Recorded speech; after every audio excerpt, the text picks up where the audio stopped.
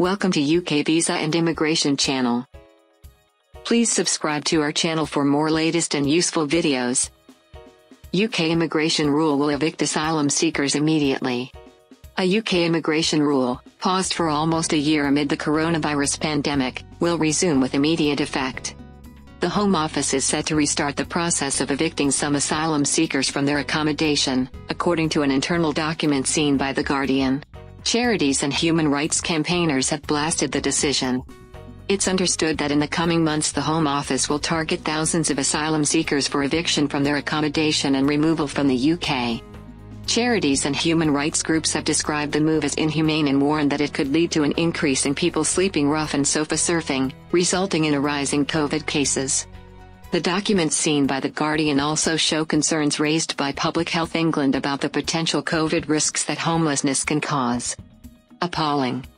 The interim chief executive of the charity Refugee Action, Tim Hilton, said, "Kicking people out on the streets at any time is appalling, but in a pandemic it's reckless and inhumane. Providing safe and habitable accommodation and preventing poverty is the very least the government can do for people who come to this country seeking refuge." It's understood that approximately 60,000 asylum seekers are currently supported by the Home Office, with the majority housed in Section 95 accommodation. The Home Office has said that it will be evicting people whose asylum applications have been refused. Amid the news, and as the UK emerges out of lockdown, asylum seekers and human rights groups now fear that many more who have been waiting for a decision will also receive a refusal, face eviction, end up homeless and be forced to leave the country.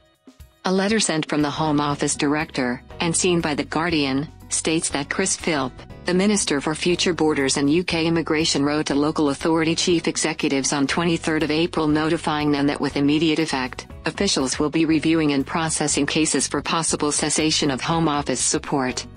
Cases in England. It's understood that only cases in England will be considered. However, it's expected that the move will be extended to the rest of the UK, with asylum seekers given 21 days notice of their impending eviction. Those who agree to leave Britain voluntarily will continue to be accommodated until a removal flight is arranged for them. An excerpt from the internal Home Office letter states, "We will be sharing details of the current number of cases for review with local authorities to assist them with planning. However, I would like to emphasize that it is not possible at this stage to be definitive about the final volume of cases that will have their support discontinued."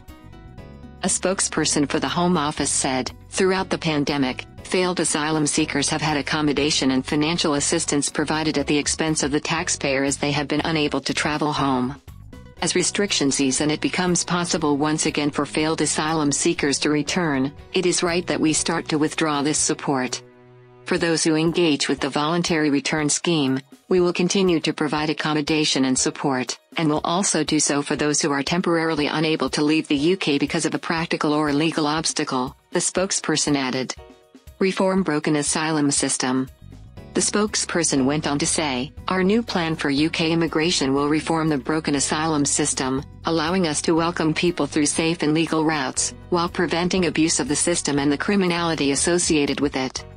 The head of advocacy at the Refugee Council, Andy Hewitt, said, "This is deeply concerning news for people who are already in very vulnerable situations, putting them at direct risk of becoming street homeless and destitute. Let us not forget that we are still very much living through a pandemic, meaning people do not have the same level of access to the services and agencies they would normally rely on to help prevent homelessness," Hewitt added. Thanks for watching this video. For any further information, kindly contact us on the email mentioned on the screen. Thank you.